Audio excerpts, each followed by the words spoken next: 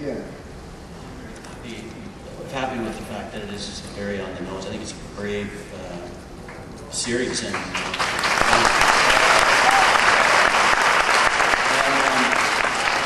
makes me very proud to be involved in it, because it isn't just escapism. It is there, and to listen to the news as you're going to work it's pretty spooky.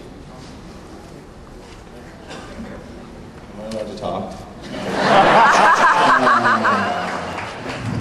You know, 3 microphones, 3 of the final 5, I was pretty much screwed. I have to say, though, that it always amazes me how these guys continually refresh, and these are the chairs for Elijah and for Bond and David, because those guys do an amazing job of continually refreshing this show. So just when you think you've got a handle, I feel this way. Just when I think I've got a handle on it and I know where it's going, it takes me in a completely different direction. And Tori kills Callie, and you're like, what the hell just happened? I couldn't believe it. You just... Earmuffs. If you haven't seen the earmuffs, put your earmuffs on. Man. Did I just hit you? And I think that the way that they keep it topical without it being preachy, and that it just is referential. And what's really amazing is when people think that they know what Ron's politics are, and they think, oh well, it's really a very liberal point of view. And people think, oh, it's a really conservative point of view, because I think they do a pretty good job of treading the line when you're ready to say, okay, it's this way, and they hate the war and all the rest of it. It brings you back around to the other side. So that's one of the most amazing things about this show. Okay, I'm done. I think, to expand on that, I think the show is, it touches on what Mark was saying. It's a political allegory. It touches on religion. It's very existential, and that was what you said when we found out we're silenced. How do the characters reconcile that? What's, like Michael just said, how do we have a whole backstory, a history of who we are, and then somebody says you're something else.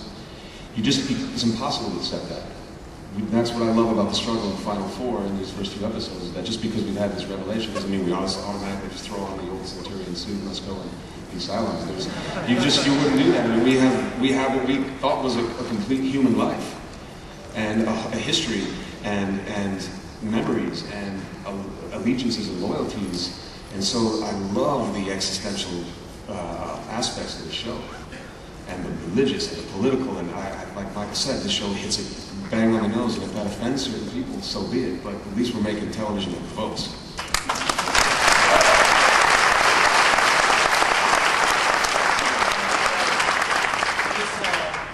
This is an incredibly rare experience for an actor. It's like we've been shooting one long movie, because this is our 4th year in, and it's cumulative. Whatever, to watch the mini-series now, we look like babies. Even us old guys, we look so new in the mini-series. But to play a character that's gone on a 4-year arc is an absolute gift. And I just read the next episode we're going to shoot on the plane over here, and still you're reading it going, oh my God, you're not serious. No, that can't be. Oh man. Because these guys have got so much nerve, and you pull it off. You think, you can't do that. This can't happen. And sure enough, then you watch the episode and go, wow. And it just keeps happening. And reading, like I say, reading the episodes that we're about to shoot. It's what is it like for the network to be losing such a high-profile, high-quality show? Like, is there a void that you're going to feel when this is gone? Void. When it's going to be over? Yeah. Yeah, it's terrifying.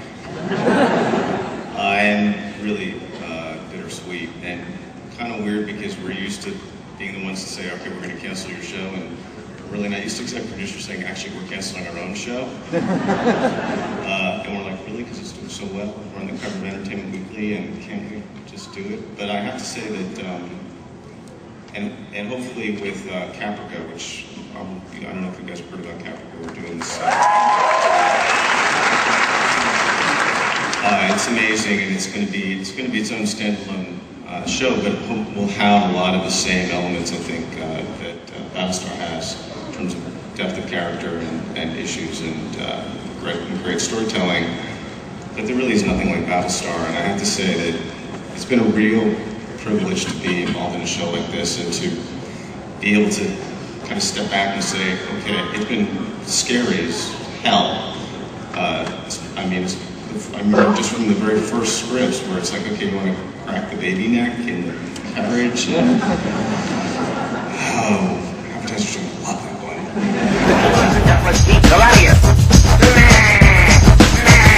Interceptors, immediate launch. We will not like